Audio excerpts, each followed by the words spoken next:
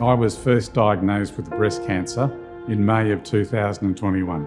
I was very shocked, surprised, and didn't understand it. The BCNA put me in touch with men who were going through what I was going through. And that was reassuring, comforting. If it wasn't for that, I don't know where I would be. I was very grateful that you are not alone.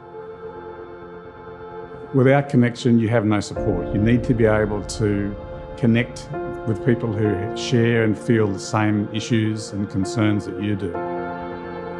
By buying a pink bun, you're raising funds, 100% of which go to the BCNA to grow and support that network that all of us need when someone's been diagnosed with cancer.